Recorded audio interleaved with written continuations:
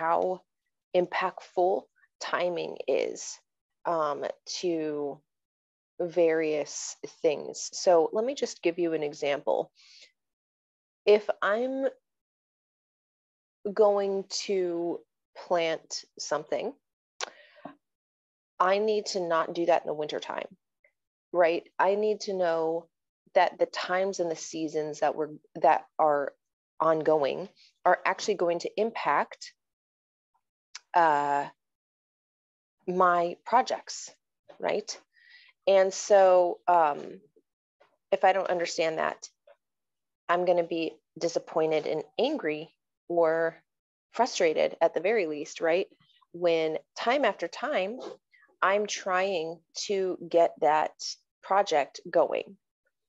I'm trying to get that seed planted, right? But it's not making a difference because it's not the right time for that thing to come to fruition. So God said, I need to do blah, blah, blah. And then you immediately go and do it. That's like God saying to you, you should have, you should go plant whatever type of seed, right? And you could go do that.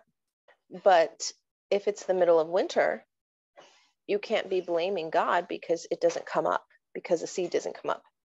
Instead of asking how much or where or when, right? So there's no questions going on in this conversation. It's like you just go and do it. Instead of finding out, should I start this in a greenhouse? Should I put it in a little pot inside? Is it a now word? Is it just one stalk of corn that I should get? Or is it an entire field?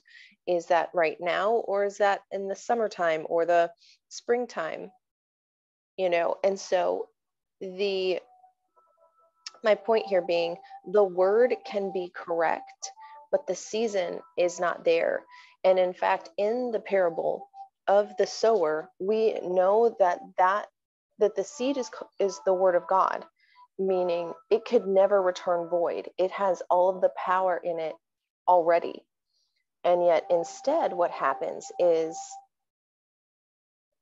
instead of asking questions, instead of partnering deeper, instead of looking at the soil that we're putting that word into, right, we just start doing it right away. Well, look, it didn't come up, even though it fell on rocky soil or fell on thorny soil. Instead of actually looking at that, what we do is say, well, I did what the word said, and it didn't happen. Nothing happened.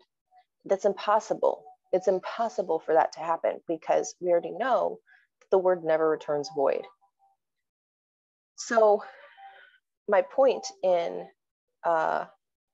sharing that with you is to get you to start thinking about ways in which maybe you've pushed past here's another thing that people will also do. Let's say that the word, doesn't come up.